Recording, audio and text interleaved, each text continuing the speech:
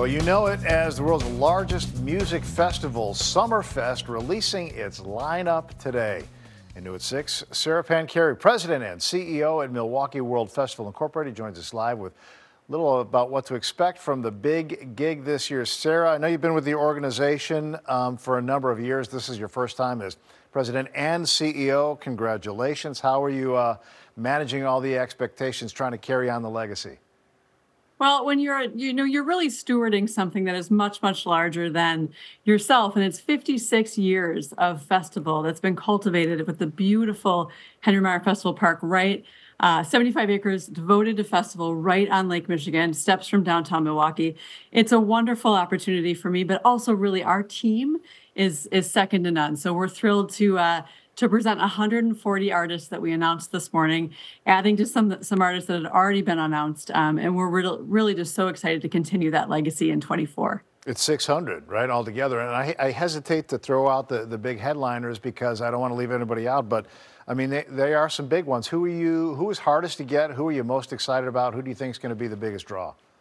Well, Tyler Childers is just a terrific artist. He's really come up on the Americana scene. We're really excited about his performance.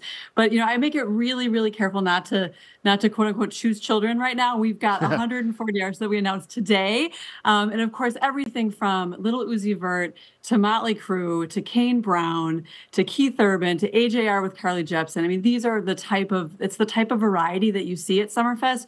And that's in our amphitheater. Then you go into other stages on the grounds, which include everything from REO Speedwagon to Fletcher to Three Dog Night to In Vogue to Bryson Tiller. I mean, the list that really goes on and on. So I encourage all of our friends in Chicago to come up to Milwaukee. But first, go to summerfest.com and really dig into this lineup. It is spectacular. Yeah, it is every genre. It's every era. I mean, it's really astounding. 600 artists, 12 stages.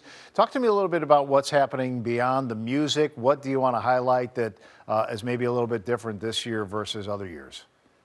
Well, you bet. I mean, I think one of the features of Summerfest, and it speaks to our nonprofit mission as Milwaukee World Festival, is our accessibility. So right now, you can go to the website and get a $65 ticket that accesses all 9 days of the event. So we're over 3 different weekends, and really the ability to see 12 hours of music over 9 days for $65. And we're talking about headliners that really represent all genres. That's really what we do here. We're really excited about that. But we'll also announce more to come, right? So more special features, more some art this year we're really excited about. So we're really excited to make more announcements. But a new stage is coming right at our Midgate with Aurora. They've helped us rebuild one of our covered stages. So, again, more to come, really. Like we need everyone to join our family and stay tuned. And you said family there. What if you want to bring your family? Do you have kids options that you want people to know about?